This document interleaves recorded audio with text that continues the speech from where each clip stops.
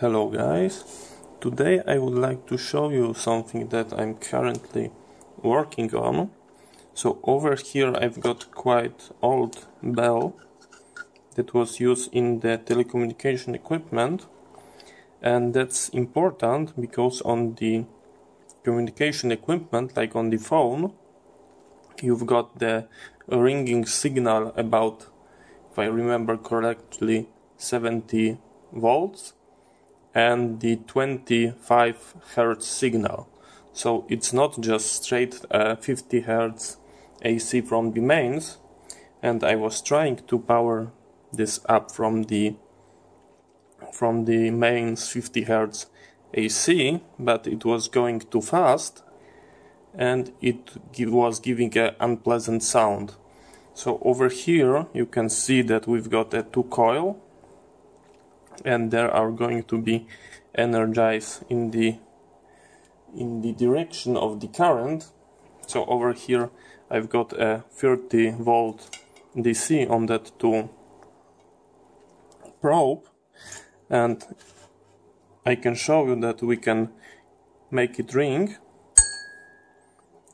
We go into one way, and as you can see I can touch, and I'm just energizing one of the coil, but nothing happened. But if I reverse the polarity, we've got another tone. And as you can see, I can touch it again and it's not working, and that's because it's over here. And if I change the polarity, and so I'm using the DC voltage over here. This is not AC, I'm just manually reversing the polarity. And here you can see what is going on. So as you can see, it's going over here and over here by the coil, and on the back you can see our element. Okay, so what I did, so my project is involving a DC voltage, so I'm unable to provide like a true AC signal, but I find out a way of fixing that by using a very cheap device that is capable of creating a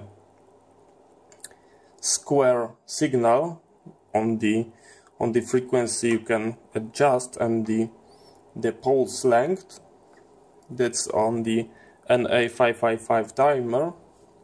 And over here I've got 2 relays that are connected in the way that they are creating something called the H bridge, and this is how it looks like. So just take this as our bell, and if we switch these 2 relays, these 2 switches, we can reverse the polarity over here. So we can change the direction of the flow.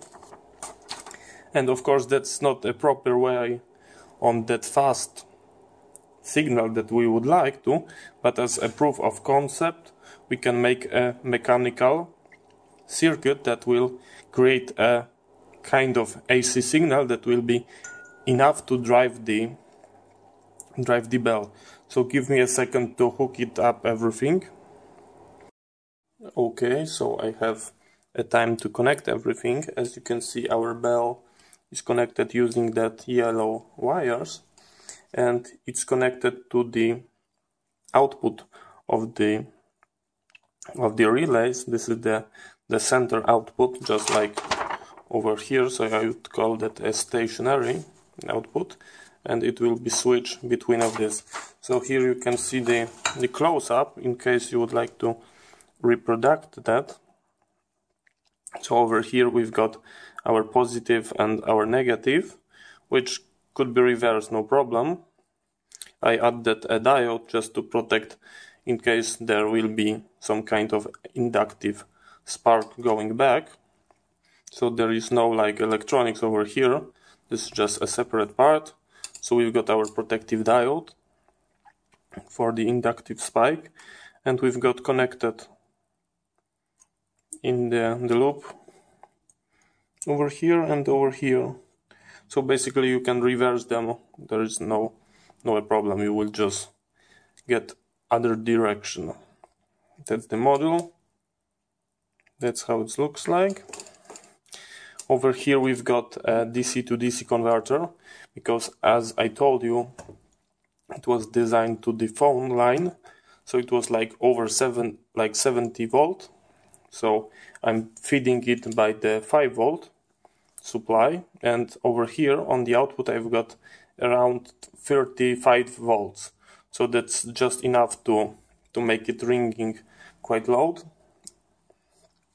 Over here I've got my probe, because I was checking on the oscilloscope when making adjustment of the pulse width, and I've got everything running.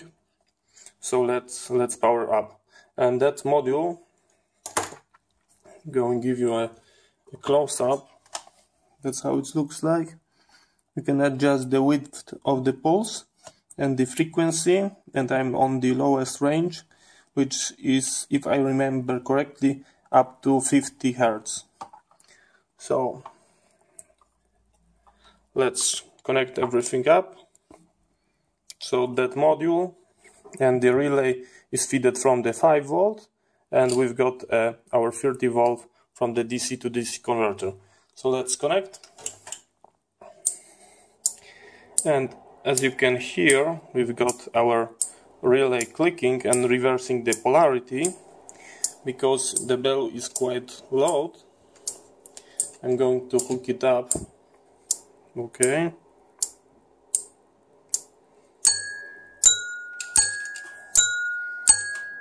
As you can see, we've got 2 tones from the separate bells.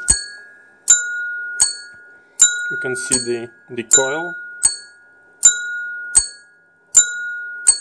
going up and down, and the element driving, you can see it's going in the reverse polarity. So let's a little adjustment and make it go faster.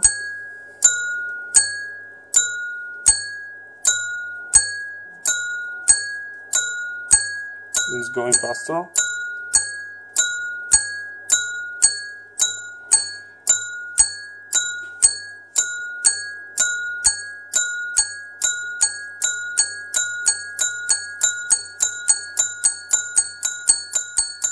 You can see the pulses.